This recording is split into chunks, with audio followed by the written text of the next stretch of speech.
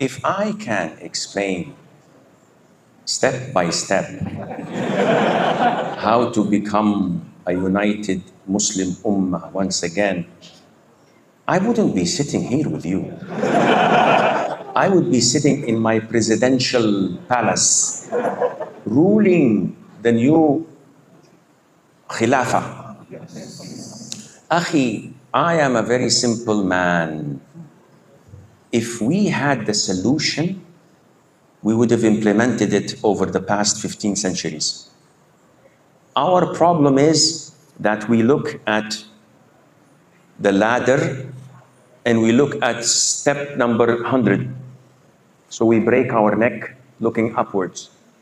Instead of walking step 1, step 2, step 3. Now, which step are we as a Muslim ummah are in today? Step 1. Which step are you asking me about? Step 100. Is it logical?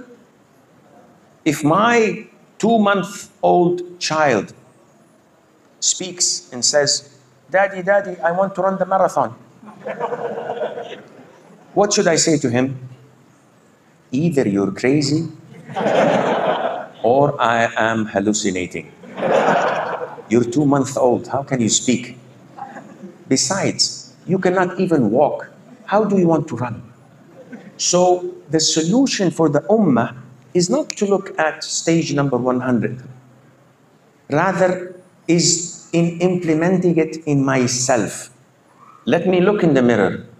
Am I 100% practicing Muslim? Yes or no? Maybe yes. If you say maybe yes, then it's not no. It's no, usually. But let's assume yes.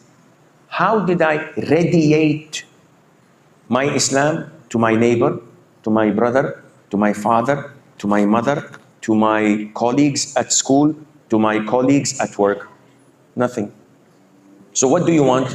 I want the ummah to be reunited. You can't have this. The Prophet said, alayhi salatu wasalam, begin. This is instruction of the Prophet, alayhi salam. Begin with yourself and those who you sponsor.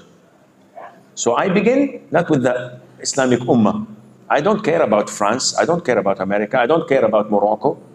I care about my own family. Okay, is my family all practicing? Yes, alhamdulillah, they're practicing, they're da'is. Let's go to my neighborhood. I go to the masjid.